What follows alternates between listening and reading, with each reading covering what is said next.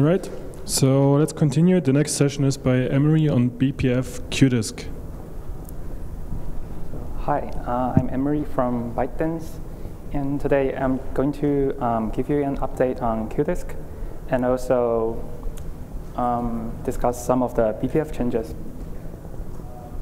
So I will first show you some background, and then we'll discuss some BPF changes, and later we'll discuss the Qdisc K-functs. And finally, if we have time, then we're also going to look at some examples and the evaluation. So the motivation of BPF Qdisc is similar to SCADEX, and to quote on Alexi's closing remark, it is to enable users to innovate in Qdisc and beyond. And so we hope that by providing a flexible and easy to use BPF Qdisc infrastructure, BPF Qdisc users will be able to explore different package scheduling policies or algorithm quickly. So to make it, the recent development in BPF actually already makes the flexibility part possible. So we have the relaxed BPF loops, and we also have BPF graph collections. So those are already very powerful and sufficient enough to implement package scheduling algorithms and also the data structures. And to make it easy to use, we only require the user to implement the core logic.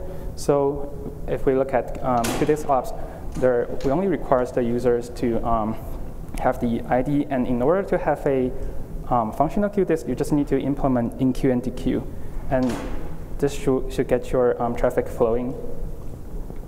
And also, we want to implement the mundane part for users because those are the similar parts for different queuing disciplines. So we think we can hide those parts from users. Specifically, we provide watchdog and a Qdisc class hash. So they will be updated by the predefined class operations implemented by BPF Qdisc infrastructure. And then the user will be able to leverage them using Qdisc K-functs. The other thing when designing BPF Qdisc is to take care of the lifecycle of escape offs. So this is important because if they are not taken off, it will just break the kernel. So there are three possible situations. So in the enqueue, if you neither enqueued or drop the escape off, then and then you return the enqueue BPF program, then it's just a reference leak, and like you will have no memory like in a very short amount of time. And also, if the user are able to duplicate a reference from the same SKB and then just dequeue one, then the one escape off in the queue will become a dangling pointer, and that's also no good. And finally, this is one problem in previous RC is that the escape off, the user basically can just make up invalid escape buff pointer and return to the kernel and crash the kernel. So for A and C, this will be taken care of by reference K pointer because the semantics just match. And also for the case B, we plan to take care of this by enforcing a unique reference semantic. Before going into the details, I'm just going to describe the status. So I picked up the Qdisc work late last year, and we submit V7 this year. The goal of V7 is just to make it run, provided some running examples, and also try to take care of the lifecycle of SKB, although that was not successful. So in V8, we switched to struct ops because it's just a better framework. You don't need to create another new user space API and make it very hard to update. And also with struct ops, you have it supports BPF link directly. So why not? So we switched to struct ops. But before making more exploration into the Qdisc, we want to make BPF struct ops support Qdisc in a better way. And so we're going to look at two changes to BPF specifically for struct-ups, and the other two for other things. All right. So the first one is, the first two was are about the lifecycle of escape-off. And so the first part of the SKB lifecycle in Qdisc is to get a reference k-pointer. And the existing way to get a reference k-pointer mostly is just using another k-func. But this does not work well with the unique reference semantic that we want to enforce later, because if we are able to call the reference acquire pointer multiple times, then you'll be able to get multiple references. So that's not good. And so the way we solve it is to use stop function for struct-ups. Yeah, so can you explain again why exactly this KF acquire approach doesn't work? Why you want to make this unique reference that only one is allowed? Like SKB has like internal like ref count, so you can just like keep incrementing it and dropping it. So why exactly you want it to be this unique? Mm-hmm. So I'm thinking, so if you have multiple reference to the same escape-off, and then you put them into the BPF list as a queue, and then you dequeue one, then it's because you want, because when you acquire you want to reuse the list node and RB3 as part of the part of the SKB structure. Mm-hmm. Okay. Yeah, and we don't do actually. So it's not like so in Qdisc it's not like other BPF use case where the SKB is solely owned by the Qdisc. So I think that's a little bit different. We don't increase the reference count or do anything with that. Yeah, but we also like it's also like I've looked at the patches, and it seems that this if you go into the next slide, mm-hmm. what you're doing, this kind of stuff's supposed to like exist already. It's kind of like the way the obj_new, what obj_new is returning, like obj_new potentially is also this like unique, like the one without this BPF ref count stuff. So we already have this concept of the unique unique object. In what way do you might like explain? Anyway, yeah, continue. Sorry, yeah, that's probably will be easier to. Okay, so we can like chat, over off list or over email. Yeah, sure. So just the way it is right now, it's being solved is to introduce a sub-function that will annotate the argument, so that we will acquire a reference k-pointer directly by reading the argument here, and we only allow this once.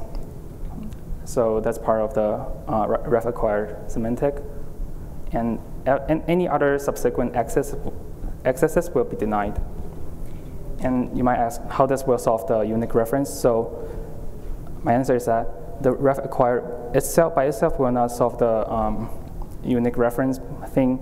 It needs to be combined with other things. So in this case, we don't allow any other means to duplicate the reference on an escape off.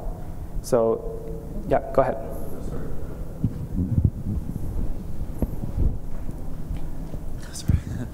Yeah, I'm sorry, I didn't mean to interrupt you, but I was going to say that I think to the second bullet point there, it feels like pointer unique is something that's more appropriate than having the verifier like enforce a reference count of 1, because reference counts, the whole, like the idea with a reference count is it's explicitly enabled to allow multiple people to reference a pointer, right? So it feels like it's probably a good idea for us to have a completely separate idea of explicit ownership, and like ref obj ID isn't even used. So yeah, we'd have to teach the verifier to like assign unique ownership, but I don't think it would be like, I think it would be separate from ref obj ID. It should be at least. Yep.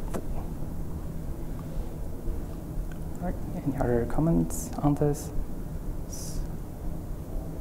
Okay, so maybe we'll need to tweak this a little bit. And then the second part of the lifecycle of SKB is to return this to the kernel. And if we look at the signature of the Q function, it's part of the the return type. And right now, struct_ops doesn't allow like returning a K pointer. So we, in our latest patch set, we try to enable this. And the way it has been implemented is, so there are two steps. So because when checking the exit path in the verifier, there are two things. The first thing is to check the reference leak, and what happened next is to check the return code. And what we're doing here, I think, effectively is leaking a reference here.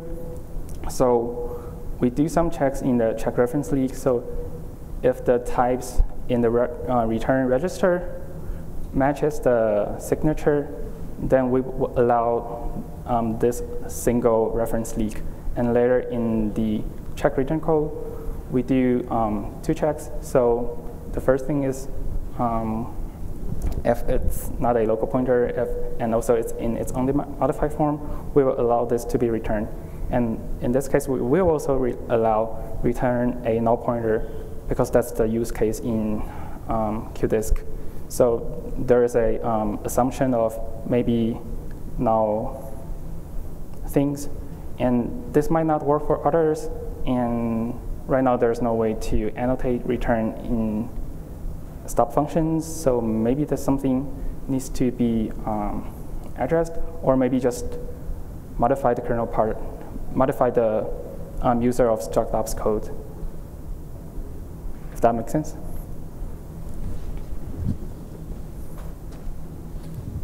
Yeah, it's annoying that there is no name of the return, so we cannot use our __ hack for return values. In this case, probably just another, like this also works, but probably cleaner to have a flag, like new key flag that would say that these are the semantics.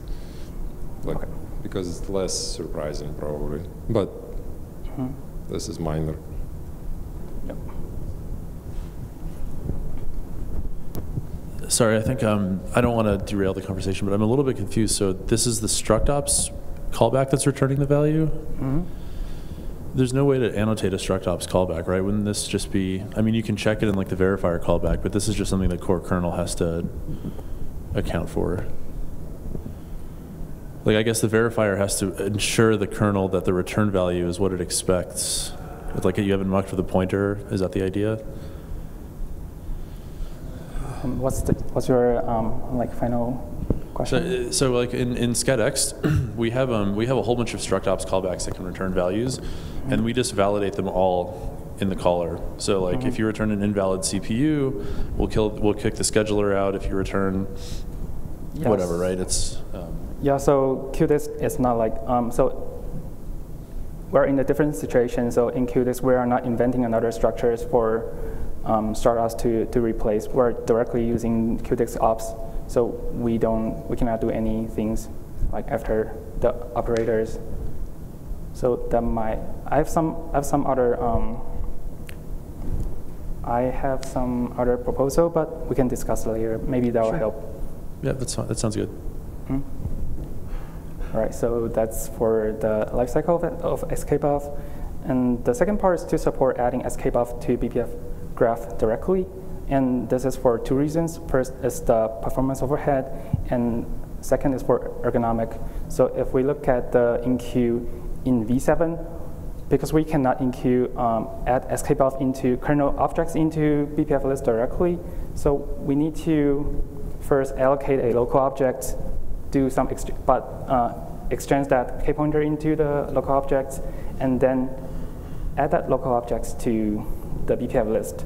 And that's a memory allocation in the fast path, so that's not obviously not non-ideal. And also, there's a lot of code in order to just enqueue. So the goal is to just add the escape_off into BPF list. And of course, the obvious way is to invent another set of escape_off specific K-func in order to do this. But I think that might complicate the whole verifier logic. So I try to see if we can just support that using existing kfunc. And I think the answer is yes. So I did it in two steps. So the first step is to teach the BPF to allow adding kernel objects to collections. And the second step is to resolve the incompatibility between skbuff and BPF RB node. So the first step is a bit more trivial. So in order to support like graph kfuncs, you need to have structure, metadata, and so we need to generate that for kernel and kernel modules. And there are a lot of BTF types in the kernel BTFs, and it doesn't make sense to take a lot of time to parse them to search for special BTF fields during boot time. And so we took a allowless approach. So we only allow the kernel to search for some specific data structure types. In this case, it's skbuff. And for kernel modules and program BTF, that's all. That's all. And the second thing is to teach BTF and the verifier that now the kernel, the graph can contain kernel objects. And the final step is to, in the verifier, to allow this to happen. Excuse me. So the second step is to resolve the incompatibility. Is there any questions so far? No, so this part of the patch actually looked pretty good to me. My only suggestion was just to make it more robust potentially. Add another flag. So this memalloc we're using to say that this kind of objects that can be put. So in this case, some other flag, not memalloc, something that is like kernel alloc, whatever, naming is hard, just to differentiate, because currently there could be something subtle in all the checks, because it will be just, as you said, this your line, last sentence is saying, and normal PTR to BTF ID, if it's with extra flag, that specifically was allowed listed for skbuff, then it's will be easier to follow the pass through the verifier to make sure that it's all safe everywhere. Yeah, that totally makes sense. And also, when I was looking at the verifier code, I think there are something that can be done for the trusted k-pointer, trusted pointer semantics, because it feels like there are multiple things that we're doing to ensure the pointer is trusted. So, but that's another topic. So the second step is to resolve the incompatibility. And why is there an incompatibility is that in skbuff, in the first union, we have the RB node, but that is the largest member in that union, but BPF RB node is larger because there's a owner field. And the reason the owner field is there is because we want to support shared ownership, so that we don't have some racy situations. And the way I try to solve this is to but just to introduce another version of exclusive ownership. So the way I did this is to have two new types. They just simply wrap around the RB node and list head. And this is just for BTF annotation, and we have do some checks to ensure that we can not get multiple reference on this type of nodes, and we also allow these two exclusive version to appear in the sample set because they are now exclusive. And once we did this, the graph k function can skip ownership checks. And that's all I did. But there's something that still needs to be addressed. The first thing is we need to restore skbuff def, because that happens to sit in the same union. And I'm not sure how this can be solved. Right now, what's on my mind is doing some program fix-up during verification and to rewrite the program, but that sounds a bit too much. And another solution maybe to have polymorphic kfunc, but I really don't want to go to the last solution to have SKB flavored graph K-funcs, because I don't know if in the future there will be other kernel objects that also wants to be enqueued into BPF graphs. So just wondering if there are other suggestions for this.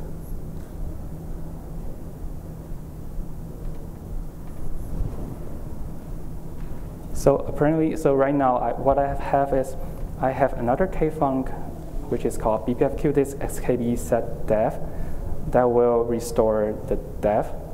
But apparently we cannot rely on the user to call this function every time when there is a remove from graph K-func. Yeah, but if there's another way, then I might try the first solution on my mind. So that's one. All right. And so if there's no other feedback. So have you, so def needs to be restored because of what? Because it's a union, right? Yeah, it's the union. Have you considered just like moving things around in skbuff? What's that? Have you considered just moving the fields around in skbuff so def doesn't get scratched? Okay, I'll try to think of that. Maybe it's an option, I don't know. Yeah, yep. All right, so the next thing is just a proposal. So I want to see something like entry or exit routine for struct ops, because I think what we want to do for struct op is not simply allow the user to implement kernel using BPF. I think we want to do more for them. And in our case, we're maintaining the class hash, watchdog, and those two. And so we want to do something by default for different operators. And it's not a make or break situation. It's just, so one example, for BPF Qdisc init, we want to init the watchdog and set up the class hash. And right now, we just insert that function by comparing the class up and hard-code it there.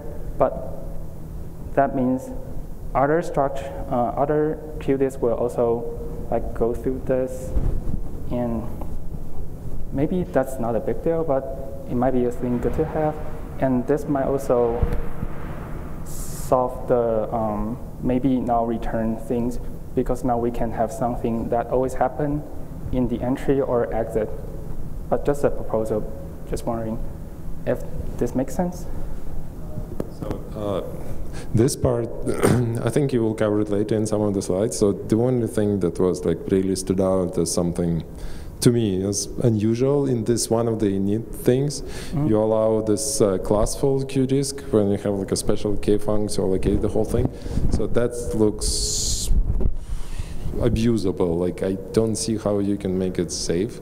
At the end, even this pre-op stuff, it's handling some of it, but have a K-func that does this second level Qdisc, the classful stuff. It seems to me to not do that, to let user space, if it wants to create this hierarchy of the Qdisc, to do that in user space, netlink, whatever, and as a BPF, struct ops would only be really a different level, do only in QDQ. Okay. So in this case, I don't think you will need that pre-op, post-op either. Okay.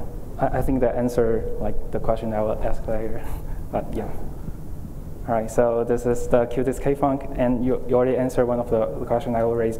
But so we have first a temporary hack to restore the SKB def, and also two for classification. And there were some questions around if we need to support existing TC filters. And I have no strong opinions, but I will do more testing if I want to include the TC classify. And for releasing reference on skbuff, we have two versions. The one is it's also serve as a destructor, and also program can use that if they are not in enqueue function, because in enqueue function, the kernel will pass you a free skbuff list so that you can batch the release later when you release the lock. And fourth, we have throttling K-func for throttling. And finally, those are the one that I want to. So I think you already say that we just let the user decide what to do in the user space. So yeah, so like this Qdisc create child and find class seems to be like a danger zone. Like there is no, like I don't see like why you would really need that, because it's like a one-time operation at init of the Qdisc. Like when you're creating a classful, yes, you're creating child, you don't really need this separation. At least I don't see why you need the separation to be done by the kernel. I understand that all other classful Qdisc, that is how they do it as part of init, but I think like there should be a way to like do it all of this like from user space with a netlink when you kind of creating the Qdisc, doing all of the init stuff, creating the scheduling watchdog, including creation of the child classes. So because also what this does not do yet, it seems to me that there is no ability to add this ops to like child Qdisc. So that's probably you would want eventually as well. Like this in QDQ, they're only on a parent, right? So in the internal one, at least an example that I saw in the last patch, you create a child, and child only standard like FIFO, I think, or P5 or whatever it is. So there's no like extra in QDQ. But if you want to make like truly programmable, like multi-level, you would need like in QDQ to the parent and QDQ to in the child too. So those will be like different struct ops. So if you then user space like creation time, you create the whole structure, the whole layout of all the like Qdisc, the tree of the Qdiscs, root and children, and then you put whatever in QDQ that you want as the struct ops BPF progs. That also makes sense. So the idea of this was to allow the Qdisc init to pop up the topology right away without relying on the user, because the scheduling algorithm is done by Qdisc, and if you need to rely on the user to set up the topology correctly, then that also seems to be a bit error-prone. For example, in prior Qdisc, there are different bands, and those bands are there when you init the prior Qdisc. And in this case, if we don't have this, we cannot do that. Yes, you have a point, but maybe then declare what it's supposed to be more like in a declarative specification, some sort of like spec of how this hierarchy is supposed to look like, instead of doing it explicitly as a sequence of commands. Okay. Yeah, I'll try to work on that part later. And so let's see if we have time. Yeah, we still have time. So we can just look at one simple example of how a BPF Qdisc will look like. This is a BPF FIFO, and I just hide those function body away from you. So we have a BPF list serving as the FIFO, and just need to implement enqueue and dequeue in order for it to work. And in the FIFO, simple, straightforward, except I ignore the set def here, but we should do set def, otherwise it will just not work. So that's it. And supporting adding escape off into the BPF collection makes the BPF Qdisc more performant.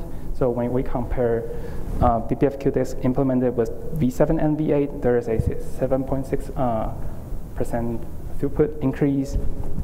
And it cannot be that V8 is faster than the kernel, no? I know. So I have a disclaimer earlier. So all these tests are just simple iperf to a Qdisc on a loopback. So doing some production tests is also like my priority in the next few patch set once the BPF part stabilize.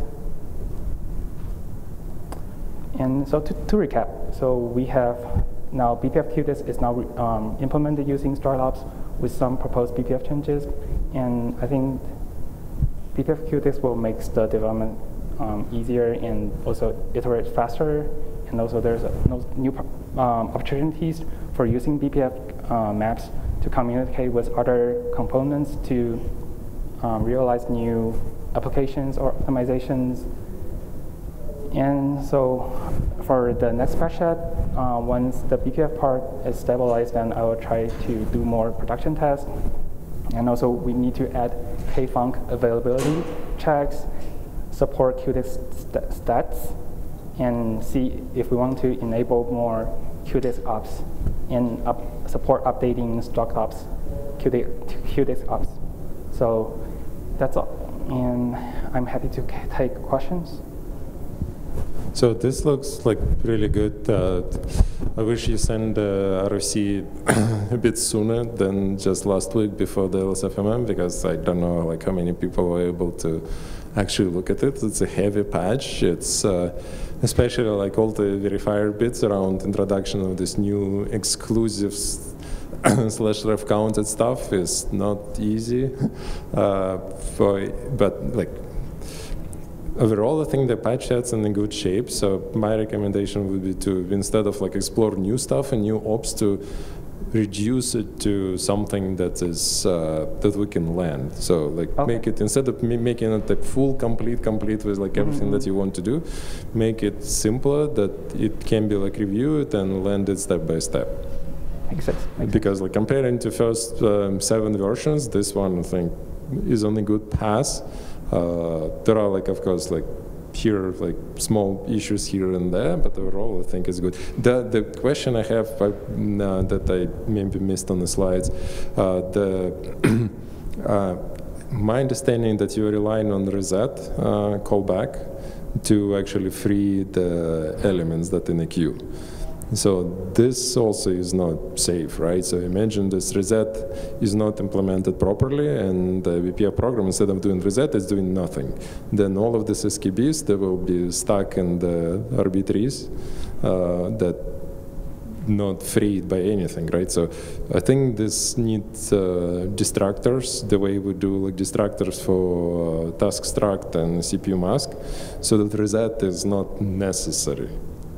I'm not sure how easy it would be to do. Probably some extra annotations like that only this particular like RB3 linked list are allowed to hold the SKB, so that when this map is being destroyed, that all of the distractors for SKB get called and all of the SKBs are finally freed. Because like relying on the user to implement reset is just like not safe. Yeah, right now there's no guarantee. Yep. Yeah, so that might be something we need to be taken care of. Yep. Can you elaborate on this temporary SKB dev hack? So I didn't quite follow why this. All right. So in this union, dev is also there, and when you do enqueue or dequeue, or when you do enqueue, it will just erase the dev there and put RB node or it's there. So when you remove that from the list or RB tree, you need to restore dev. Okay. Okay. All right, so thank you. Okay. Maybe I can read the patch, but where do you restore the dev from? So right now we're relying on the user to do the right thing. So that will be after you do the pop from. So right after pop, not maybe right after, just before you return.